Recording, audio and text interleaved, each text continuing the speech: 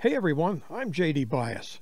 Very near this spot, a young Frenchman named Pierre was shot and wounded by British troops in 1779 when he tried to start a fire. They had good reason to shoot him because it was during the American Revolution and he was trying to burn down their defenses outside of Savannah, Georgia. Young Pierre survived his wounds and the battle and later became an aide to General George Washington. After the war, Pierre stayed in the United States of America and started designing things, homes, furniture, and medals for the military, among other things.